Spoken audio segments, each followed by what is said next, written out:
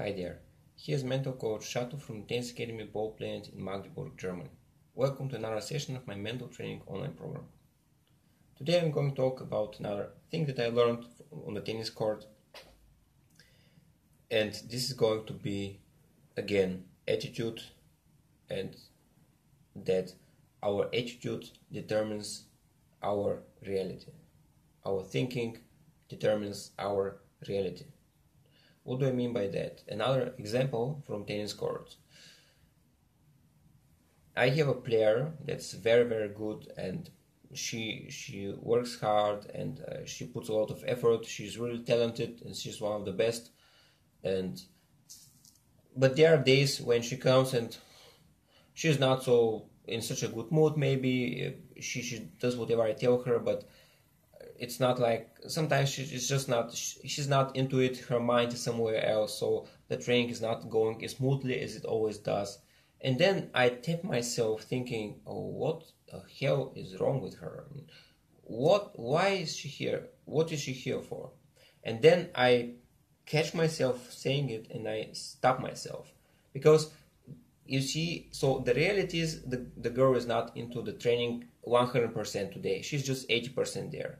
And if I interpret it in a bad way, oh, she's lazy, she just gets everything, and she's not putting a lot of effort. If I start seeing it in this negative way, then I've noticed many times that it's ruining my relationship with the player. It seems like the more I think this, the worse her attitude gets. On the contrary, if I stop myself right there, right on the first training, and say to myself, well, you know what, I was not better myself as a kid. I didn't have so many trophies won. I wasn't so hardworking. I wasn't so focused as she is now. So I also had bad days, but on the overall, she's my best player. So she's putting a lot of effort into it. She's doing a lot. She's training a lot. She's training hard, and she's showing great results. She's a fighter. And even if today is not her 100% day, so what? Maybe it will be tomorrow, maybe next week.